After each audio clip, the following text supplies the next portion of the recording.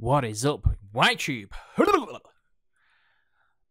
Neighborhood Techie here, and this is kind of like the second video in the series where I'm going to show you how to rename like fucking masses of collections of files, guys, because I know a lot of people have been asking about where to get the ROM collections from and stuff. I don't think I can officially like tell you that. I'm not too sure.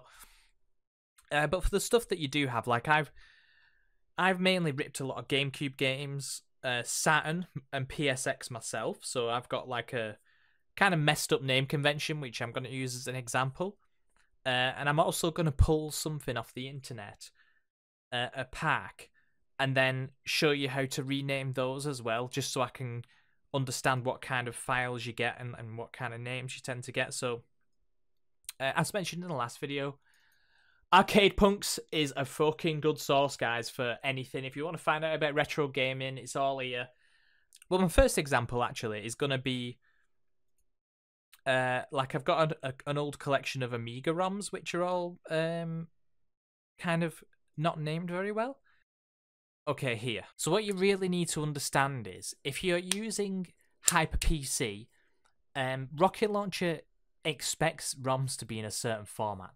So I'm going to use this as my first example. So if I open up Rocket Launcher UI...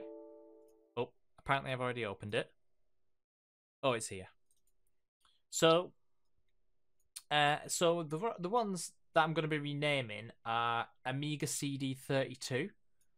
So what you can do is you can check what kind of files it's expecting just by see. Can you see this is my path here? So yours might be different. But if I do an audit on this, none of these files are right, guys. Like, actually 0 of 163. Now, if you look at my list of files, you can see that everything's got underscores in it. There's fucking underscores everywhere. So it's not even remotely close. So what I'm going to do is, I'm going to show you a program where you can mass fucking do all this for you guys. So then there's only a few left at the end that you'll need to change, okay? And that program is called Advanced Renamer. I'm going to smash a link for this in the description, okay? So what you want to do is you want to go to this link, advancedrenamer.com, download now. Download an installer. Doesn't really matter how you do it. You can also, and also guys, this program is so useful. I've used it a lot.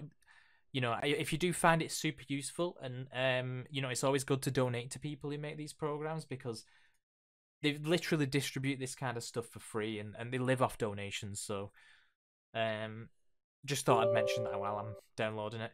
So okay, so you just install this. Doesn't really matter where you install it, and then it should open. Okay. Now, because I'm renaming my files on a network drive, these types of things tend to be a little bit fucky. And as you can see, it's no stranger to taking its goddamn time. Well, that's because I've got a lot running on my PC at the moment, so... Okay, so... Now, the first thing you want to do is you want to add the directory of your ROM location. So for whatever ROM pack you've downloaded, or you've got a section of ROMs that you need to edit, it's always good to add that location first. I'm going to be doing my GameCube ones later, because a lot of those I've ripped, and well, in fact, every single one of them doesn't match what HyperPC has been expecting. I've actually expanded this, but it's just because it's on a network drive, it's going to take a while. And then Amiga CD32. So now if you look at this, so this is going to generate a list of every single file that's in that folder. So I clicked add and then folder, and I'm just going to wait for this to analyze everything in there. Now, just to go back to this, so I'm expecting all these files to have some sort of format. So they all seem to have Europe on the end. They all have spaces. Okay, so the best way to do this is to look for patterns, okay? So you've got your program. I need to match this. So I'm going to look at the first one here. So I don't actually have every single one here. But if you look at Alfred Chicken, for example. Now, I could actually solve a lot of problems here just by removing the underscores. So what we want to do is you want to add a method. Okay, so now you can remove pattern. And you know what? So that's good for removing like brackets. So if you've got like beta versions of a ROM, it's like bracket lowercase b for beta, and you can actually remove that from everything. But I think looking at every single one of these, they all seem to have CD32 underscore. So the first one of the things I could do is I could actually remove replace. Replace is very useful actually. I'm going to replace. So first of all, I'm going to replace all underscores with spaces. Now, as you can see here, it's already if I run this batch now, it'll clean up all the underscores. So this is the output Alfred Chicken CD32.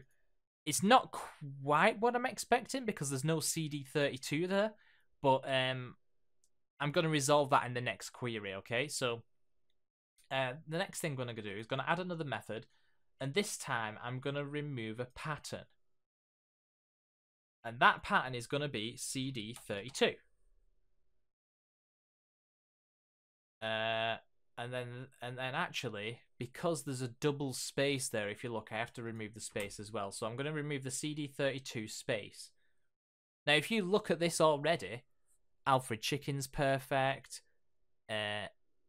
Alien Breed Dash Tower Assault, that's now perfect. Alien Breed 3D, Amiga 32 Sports Football. Okay, so if I run this now, this is going to resolve a lot of my problems. So let's just start this batch. So start. Now, the good thing is about this, you can actually reverse it, but the best way to use this program is with intuition, guys. You've got to sort of come up with the smart ways that you can replace a big chunk of files with what you want. So if I click OK to that now, so if we now open the folder that it's located to, as you can see here, every single one of the files has been renamed. So you've got Banshee Europe, Banshee Europe. So now all these should hopefully appear in HyperPC. Okay, for my next example, it's going to be the GameCube ROMs that I've been writing over time. So these I have put in GameCube.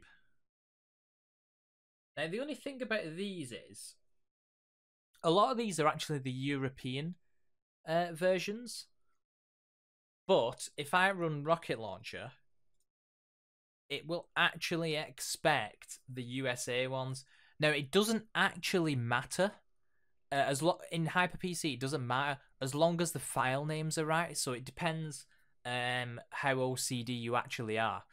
So if I run this now, as you can see here, so looking at this example, 1080 Avalanche, I've actually added the code for each one because I was also messing with the memory card saves. I was transferring my memory card saves, and it's a lot easier to identify with GameCube what your memory card save is if you just stick that on the end.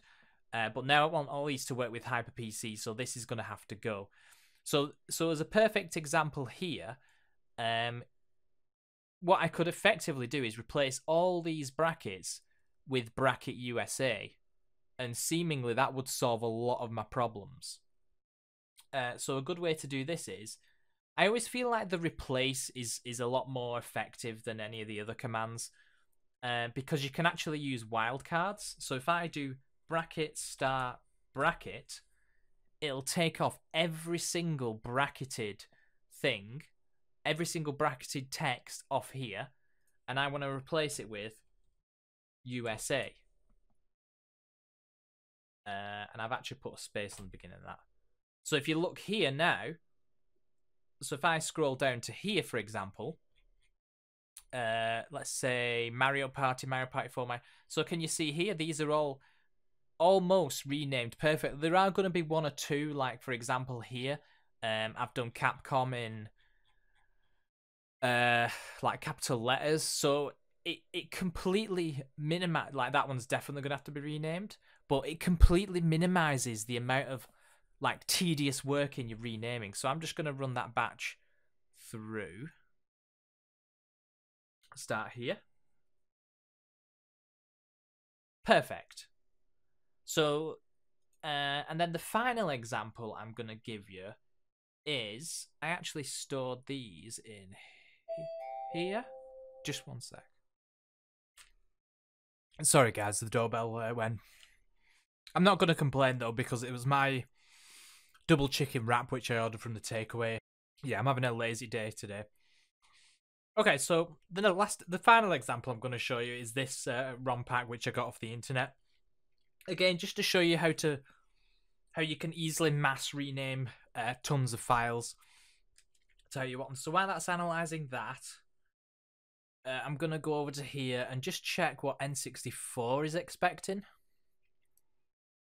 So, now have you noticed about the N64s? It's actually not got the region on the end, so there's actually no regions. It's all, the one I've got all seems to be just the names of the games. Now, ROM packs tend to have like regions or some sort of beta or anything like that, so we're just going to quickly remove all that trash and see if it actually opens on the Hyper PC at the end. Okay, so now that's finally loaded. As you can see here, there's actually sometimes two sets of brackets, so you've got like USA, blah blah blah. So some of these like multiple regions and stuff like that. One thing I forgot to mention before as well, guys, is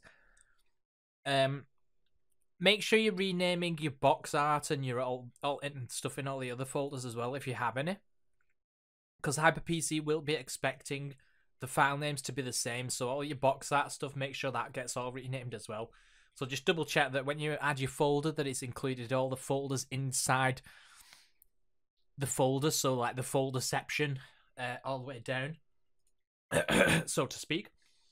Okay, so this is definitely going, apart from the odd one or two, this is definitely going to be a remove pattern. So we're just going to add method, remove pattern. So star. It's always good to do the space as well. Wait a sec. No, sorry. Right, so for the remove pattern, you want to put the space before it. Because as you can see... Okay, there we go. Because as you can see, the pattern we want to remove is the space USA. So it's all about... You just got to use your mind, guys. Use your brain and figure out what the best way to do it is. Now, it's going to leave the ones with double brackets. But to be safe, what I would do is... just do two separate methods, because... that way it duplicates the method when you add a new one. It'll just go through it individually, and as you can see here, remove all the brackets, guys. So you've just got that, which is all the stuff that it's expecting, and then once you've done that, run it again, and then you've just got a few individual ones to like amend, make sure you've got. Okay, so let's give that a try. Okay guys, my PC for some reason is running like a bag of spanners, so I've just cut the video there just straight to getting this open. I also closed some of the stuff that I had running, so it should be a little bit faster now. So the first ROM set that I did, well, not the first one, but since we're on N64, as you can see here, these are all showing. And then the next ones I did was my GameCube ones. So these, I don't have the full collection of GameCube, like I said, it's just the ones that I ripped. But you'll notice that I don't have any of the art for this. Now, I'm actually covering that in my very next video of how to get the artwork. So we can get that looking something like, let's say this. So as you can see here, there's all the box art, the cart art. Yeah, so we're going to try and get it looking something like that. There's actually a tool that you can do for that, and it's much better than using any of the scrapers that I've used in the past. Just to show you another quick example, what have I done? I think I've done PSX now. I did that the other day. Yeah. PSX. And one final one is the Sega CD. I like the way the Sega CD works because the spin, the disc actually spins as you're scrolling through. So anyway, that's the objective for the next video. And that's going to be coming later this week. Possibly even today or tomorrow. Actually, no, it's Friday night. Probably tomorrow. Alright, guys. Fucking thanks for staying in... fucking thanks for tuning in. Hope you found that useful. See you in the next video.